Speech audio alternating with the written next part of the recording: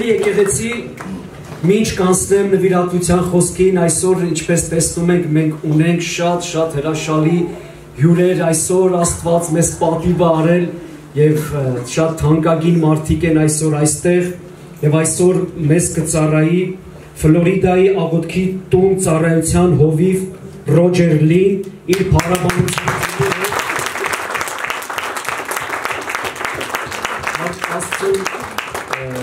Գիտես ինչ մեծ պատիվ այսօր ունենալ այսպիսի հյուրեր եւ մենք շատ շնորհակալ ենք եւ փառք ենք տալի Հիսուսին, որ նրանք այսօր այստեղ են։ Փառք Տիրոջը, կարող եք նստել։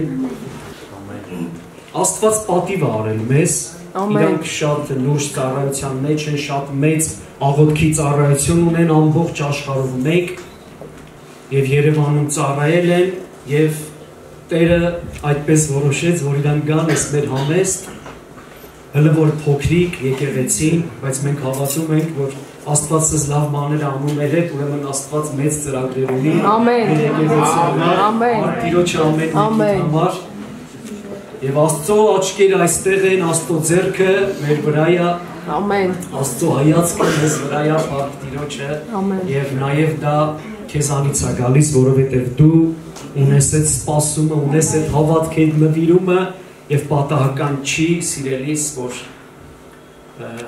այդ ուրեմն կանգ առել մեզ վրա, այս ամեն ինչը, որպեսզի մենք աճենք, զորանանք եւ շարժվենք առաջ։ Ամեն։ Փառք Աստծուն ամեն բանի համար։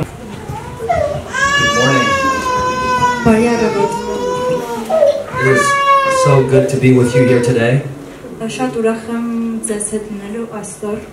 My name is Roger Lì. We're from Florida. We have our team here with us. We have Josh, Daniel, Salomon, Rebecca, and Danny.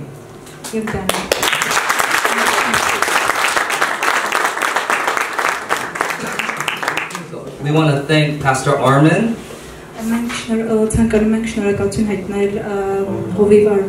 and your church for inviting us. This is our first time in Armenia, and we've been here about a week. And we love your country. It is so beautiful. Lots of mountains. In Florida, we don't have mountains. We only have beaches. But I grew up with mountains in Seattle.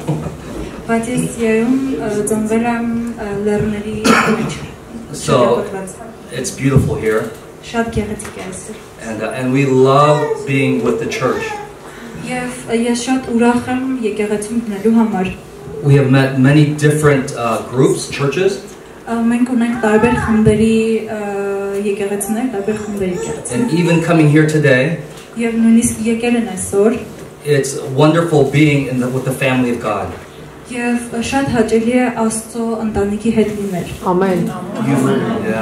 You feel the unity of the Holy Spirit. Amen.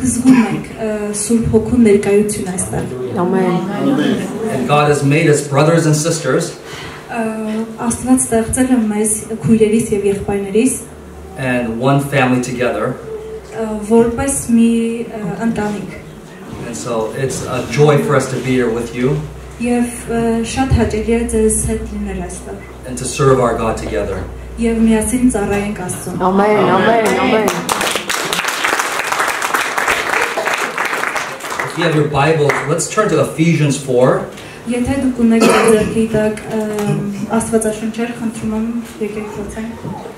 want to read just a few verses. And I thought what we would do this morning is look at the Bible a little bit.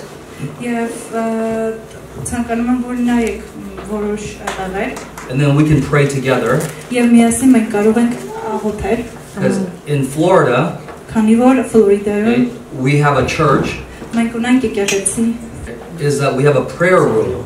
Եվ մենք ունենք աղոթքի սենյակ այնտեղ։ And so we pray every day. Եվ մենք ամեն օր աղոթում ենք։ And we have worship. Եվ ունենք փառաբանության թիմ։ And you guys can always come to Florida and sing. Դուք բոլոր կարող եք գալ հրավիրում Ֆլորիդա։ Amen, amen. And so our prayer rooms open about 60 hours a week. Եվ մեր եկեղեցու դռները բաց են 16 ժամ, շաբաթ 16 ժամ։ And so together we worship and pray. Եվ այսօր մենք միասին կփառաբանենք, կաղոթենք as a foundation for everything we do. Որպես ամեն ինչի հիմքը համարել is to worship Jesus. Դա մեր առաքելությունն է փառաբանել Աստծուն and to pray for what God wants to do in the earth. Եվ աղոթենք նրա համար Աստծո կամքի համար, որ ինքը ցանկանում է անել մեր երկրի, մեր մոլորակի համար։ And wherever we go, Եվ որտեղ էլ որ մենք գնանք, it's wonderful to see the church that worships and prays. Շատ հաճելի է տեսնել եկեղեցիները, որոնք աղոթում են փառաբանում են Աստծուն։ Because worship and prayer brings the presence of God down. Քանի որ փառաբանություն եւ աղոթքը բերում է Աստծո ներկայությունը։ Amen. It's where we win the victory. Եվ այդպես ենք մենք հաջողություն հաղթանակ։ It's how we establish the kingdom. Այդպես ենք մենք հիմնադրում Աստծո արքայությունը, թագավորությունը։ It's how the Holy Spirit comes. Եվ այսպես է Աստծո հոգին գալիս մեր մեջ։ So we must be a people of worship and prayer. Եվ մենք պետք է աղոթող, փառաբանող մարդիկ լինենք։ Amen. Amen. Okay, so Ephesians 4. Եփեսացի 4. I'll start reading verse 1. Առաջին խոսքից։ It says, "Therefore I, the prisoner of the Lord, implore you to walk in a manner worthy of the calling with which you have been called." Բոլորս մեկ մարմին։ Արդ աղոթում եմ ձեզ, Տիրոջ համար բանտարկյալներս, որ այնպես ընթանաք, ինչպես վայել է այն կոչմանը, որի մեջ կանչվել ենք։ So Paul encourages us.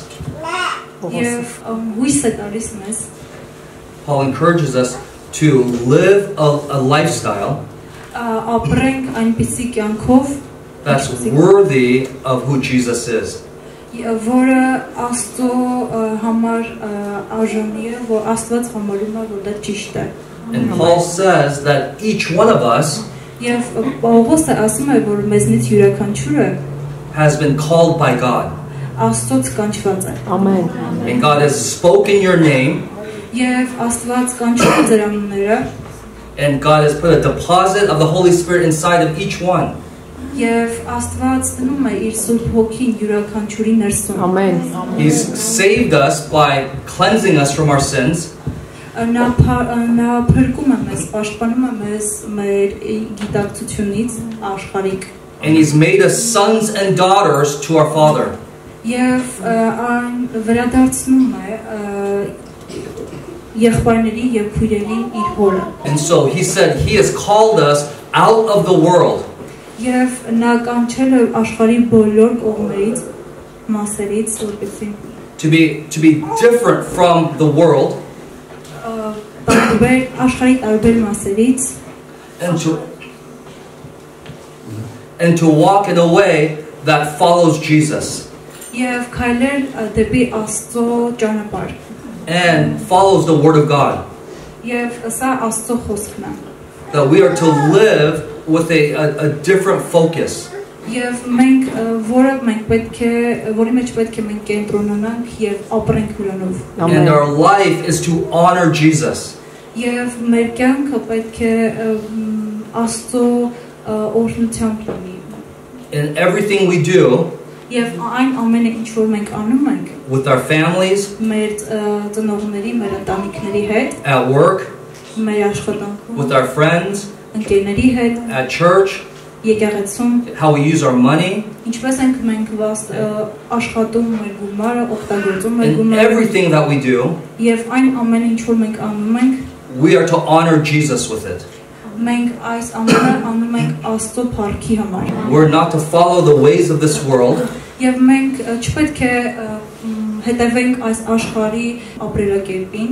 Because this world is not our home. Another home. Because we're another family. Amen. And we're going to another place. Amen. Right? And we'll be there forever together.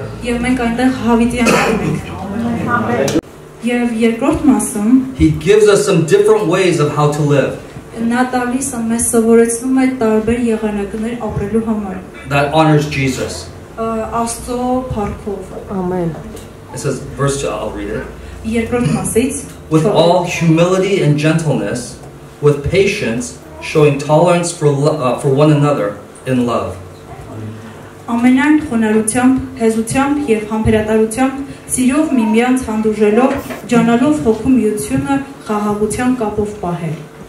And gentleness.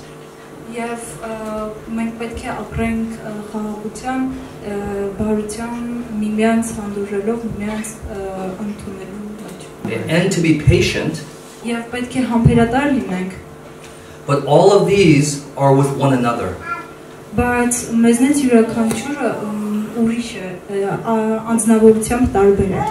It's how we treat one another.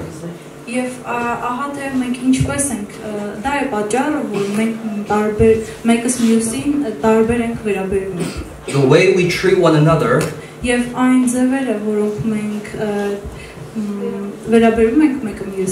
shows how much we honor Jesus. So if we fight,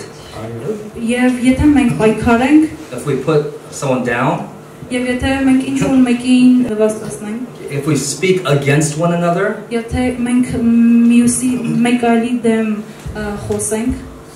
this is not the way of Jesus. But he tells us to be humble,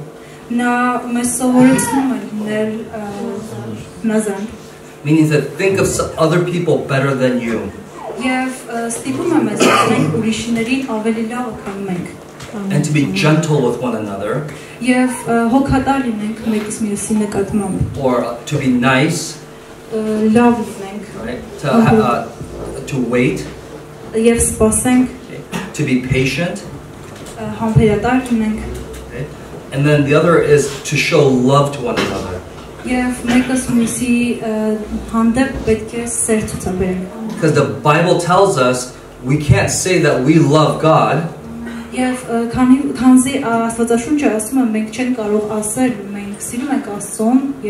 if we don't love one another. And how we treat one another and serve each other, help each other, speak well of each other. This shows how much we believe in God. Amen. It doesn't matter what we say. It's how we act. It's how we serve one another. With so many needs,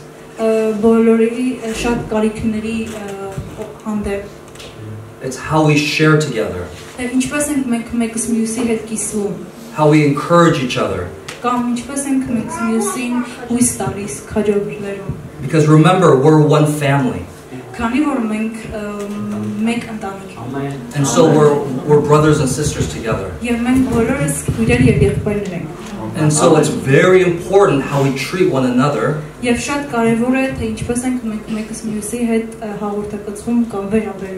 And how we honor one another. And we want to help each person to do what God's called them to do.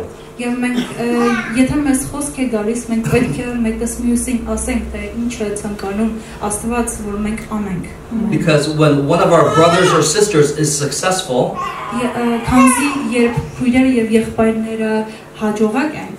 then we're all successful. Amen. And when one is hurting, Եթե ինչ որ մեկը վնասվում է կամ դժվում է, then we're all hurting. Մենք բոլորս ենք դժվում։ And so we want to carry our burden together. Եվ մենք պետք է բոլորս մեկս մյուսի հանդեպ հոգատարություն ցուցաբերենք։ Verse 3 Երրորդ խոսք Եփեսացիներ 4 says being diligent to preserve the unity of the spirit in the bond of peace. Մեկ մարմին եւ մեկ հոգի, ինչպես որ մեկ է հույսը, որին կանչած ենք։ And so Paul says work to preserve the unity. Եվ Պողոսը ասում է աշխատիր, որպեսզի ընկալես աշխարհը։ Because in salvation, in the Holy Spirit, we are one together. Քանի որ մենք հոգով բոլորս միասին ենք, մեկ մարմին ենք։ And the enemy wants to come and bring division. Եվ սատանան ցանկանում է մեզ մասնատել։ And the enemy wants us to fight against each other. Եվ սատանան ցանկանում է որ մենք մեկս մյուսի հետ կռվենք։ But what God loves is unity. Բայց Աստված սիրում է մեր աշխարհը։ And he says he made us one family together in the Holy Spirit. Եվ նա Սուրբ Հոգու միջոցով մեզ բոլորիս մեկ մարմին, մեկ ընտանիք է դարձրել։ And so we have to work at it. Եվ մենք պետք է բոլորս ջանանք դրա համար։ If we don't work to preserve the unity, Եթե մենք չաշխատենք, չընկալենք միասնությունը, then we will actually fall apart. Մենք բոլորս կմասնատվենք։ And the enemy will come in. Եվ սատանան կգա։ But together we can do more. Բայց Աստծո խոսքով շնորհիվ մենք կարող ենք ավելին անել։ And this unity in the Holy Spirit Եվ Աստծո Սուրբ Հոգու ներկայությունը is revealed by a bond of peace. մեր մեջ խաղաղություն է լինում։ And so if there's no peace, Եվ եթե չկա խաղաղություն, there probably is no unity. Խնդիրը միաբանություն չկա։ Այո, բացակայում է խնդրի մեջ ներկայություն։ Because peace is necessary for there to be unity. Քանի որ խաղաղությունը հարկավոր է, որպեսզի լինենք միասին։ So look at your neighbor. Եվ նայեք ձեր շրջակայքը։ Look at your neighbor. Is there peace?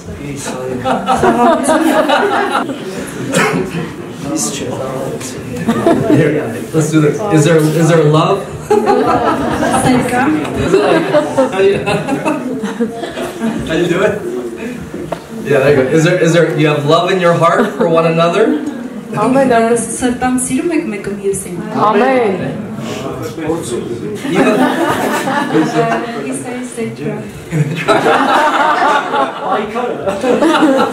Do you love your pastor?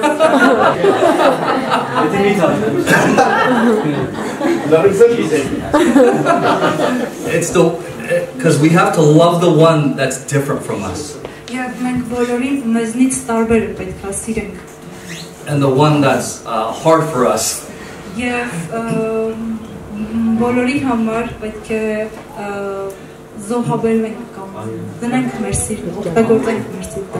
Because this is what shows the power of God. When different people come together as one family, where it's not possible in the natural,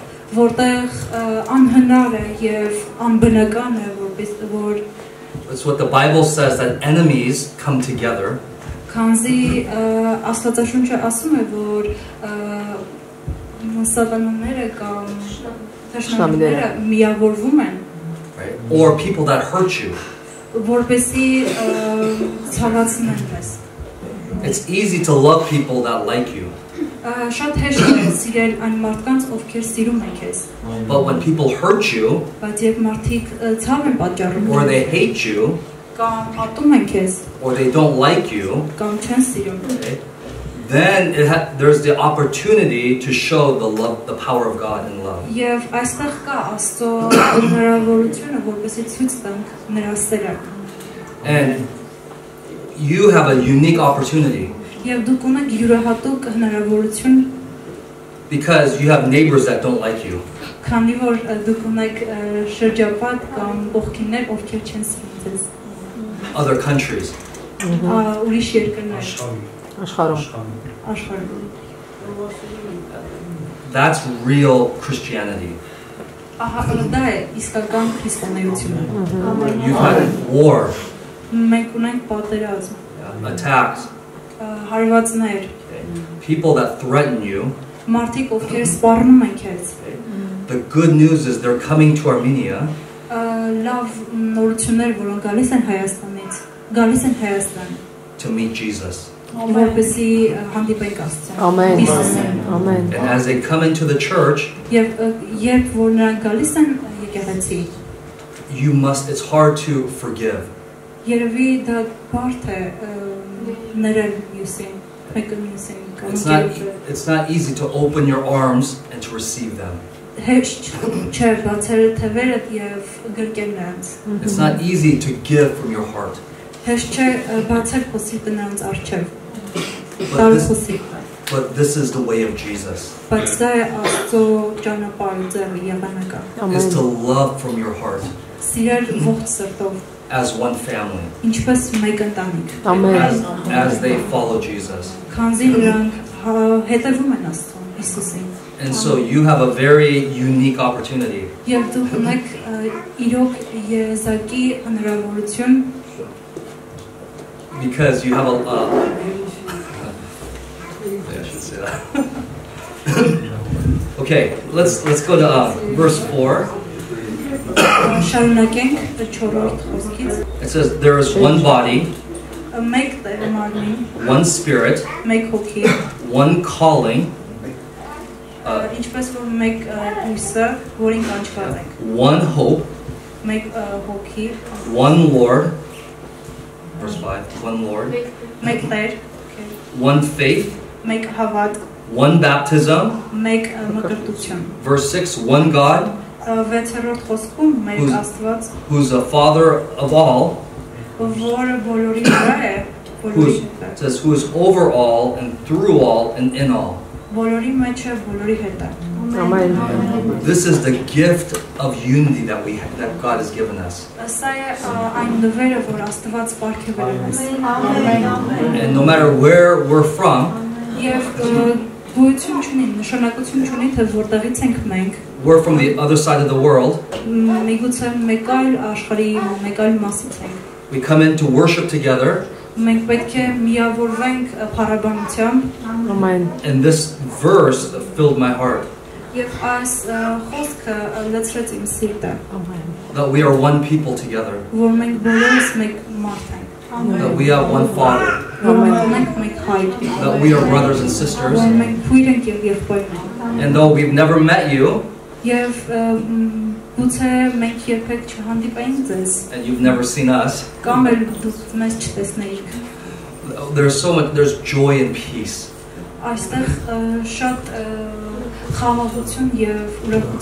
Amen. Because we're one body and we have one spirit.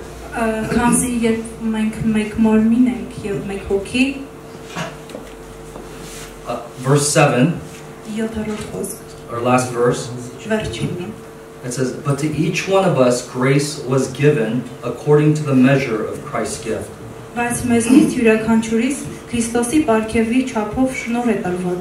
And so God says that each of us, everyone, every person, has a gift from God. Amen. And we're to share that gift. In the body, we have all different kinds of gifts.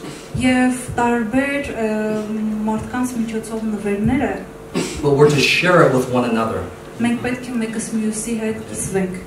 so that we can serve one another. And so what I thought we would do this morning is that I was going to have us pray for you. And then have you pray for us. Amen. Because we want to give you the gifts that we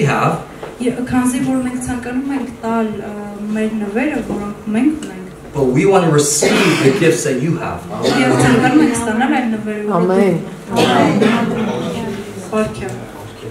And so as one family, we want to give and we want to receive. Amen. So, okay, so let's all stand together. Okay, and let's pray for all of us. And then after that, we can start walking. Okay. So, Father, thank you for this body. Thank you for this church. Say, Lord, release the gifts of the Holy Spirit into this church. Release the presence of God and the authority of Christ. Father, meet their needs that they would walk in a way that honors you.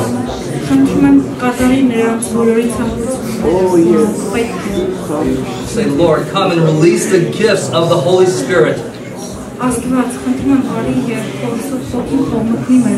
that would encourage and strengthen and heal people's hearts. And that they where they're tired, we pray for the strength of God to come.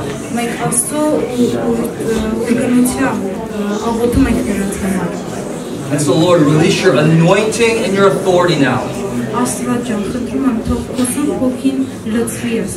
In Jesus' name. Amen.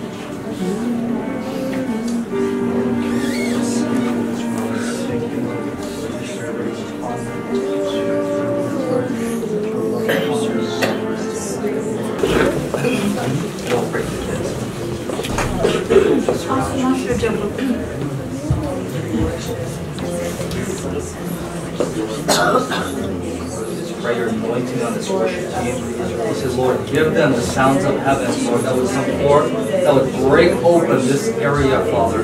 Lord, like weapons of warfare in their mouths, Lord, by the Holy Spirit come. Release anointing and authority, Lord, to draw the presence of God, not just for this house, but for this city, Lord. We ask, Lord, touch them, Lord, fill them, be with them, Lord God. Let them hear the sounds of heaven that will be released, Lord, into this city. And so, Lord, come, Lord God, bring this unity, anointing, and presence over them together, Lord.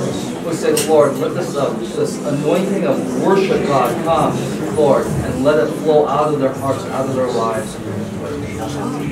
For people that are getting bad dreams. Ինքը ասում է, որ ցանկանում է աղոթել այն մարդկանց համար, ովքեր ունեն վատ երազներ։ Միգուցե բարձրացնեք ձեռքները։ Bad dreams. Can you come? Կարող եք մոտենալ։ If you get bad dreams, Եթե ունեք զվարճավանջներ կապված երազներ։ pray that Jesus breaks that off of your lives and that assignment. Even kids. Are there kids? Միգուցե երեխաները ունեն։ Մենք ցանկանում ենք աղոթել նրան։ And don't be shy. It's bad dreams. Okay. Bring God to the elderly, Lord, in this community. And that, God, there would be a team activity, God, of being able to work together in unity by the spirit of prophecy and dreams. And so we command, Lord, the enemy to back off of this community with that spirit of witchcraft and diversion in the name of Jesus. So we command that spirit of witchcraft, Lord, to be removed. God, that even anything that has a root or a tie, we say that in this season you would come with the fire of God and that sword of the Spirit that would cut, Lord, the spirit of witchcraft off of this house in the name of Jesus.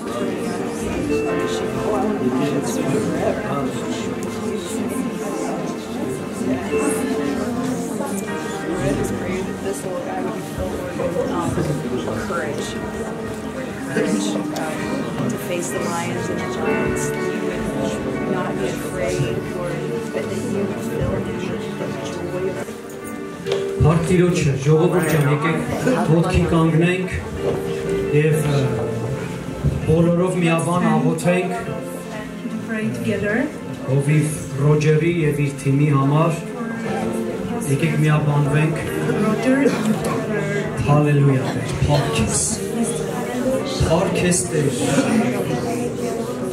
ամենակարող մեր Տեր Աստված, մենք քո առաջ ենք բերում Տեր, այս հրաշալի մարդկանց Տեր, որ քո ծառայողներն են Տեր ջան, շնորհակալ ենք Տեր, շնորհակալ ենք ամեն մեկի համար, շնորհակալ ենք, որ հիմա նրանք այստեղ են Տեր ջան, շնորհակալ ենք իրանց սրտերի համար, որ դրել ես Տեր, շնորհակալ ենք Տեր, որ իրանք ամբողջ աշխարհով մեկ ծառայում են և քո ավետարանը, Փրկության լուրը Տեր ջան, քո արքայությունը տարածում են Տեր ջան, խնդրում ենք, որ օրնելով օրնես իրաց Տեր Աստված, խնդրում ենք, որ էլ ավելի զորացնես, էլ ավելի բարձրացնես Տեր, որ իրանք հասնեն շատ շատերին, ովքեր քո կարիք ունեն Տեր, խնդրում ենք, որ երկնքից գերբնական օծությունը գա իրանց ամեն մեկի վրա Տեր Աստված, և ուժ առնեն քեզանից, նոր պարգևներով լցվեն, նոր խոսքով լցվեն Տեր, և հասնեն շատերին Տեր ջան,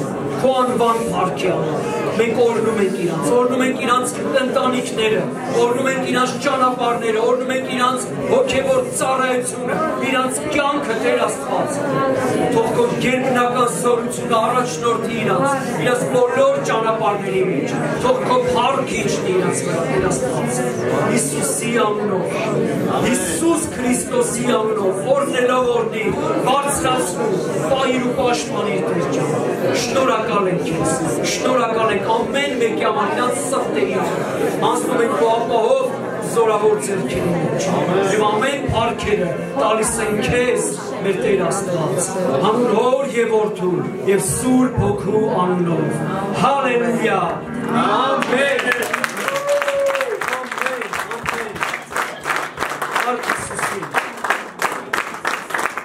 Տիրոջը, շնորհակալ ենք, Նարինե ջան, կարասի ստեղծմանես, thank you very much,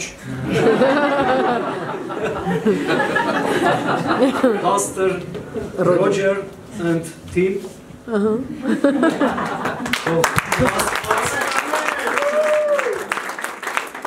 շատ կողմի ձեզ, շատ շնորհակալ ենք ձեզ,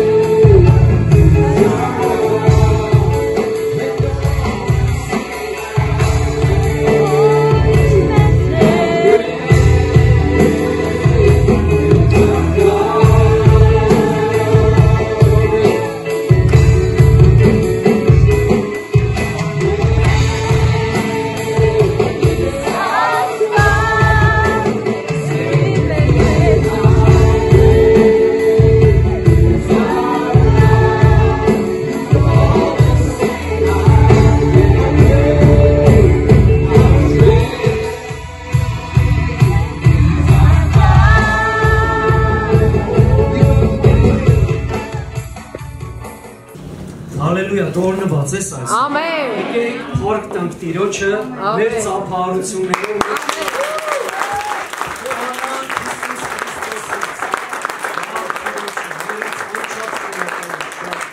Անհատապես օրնի այս մարդկանց, որ եկան այս հրաշալի օրը նվիրեցին մեզ եւ մենք փառք Աստծո Տիրոջով շատ օրնված ենք եւ Աստված օրնի քեզ եւ պահի քեզ։ Տերը պայծառեցնի իր երեսը քեզ վրա եւ ողորմի քեզ։ Տերը բարձրացնի իր սուրբ երեսը քեզ վրա եւ իր աստվածային խաղաղությունը տա քեզ։ Թող Տեր Հիսուս Քրիստոսի շնորհքը, Աստծո սերը եւ Սուրբ Հոգու հետ հաղորդությունը մեր ամենքի հետ լինի։ Ամեն։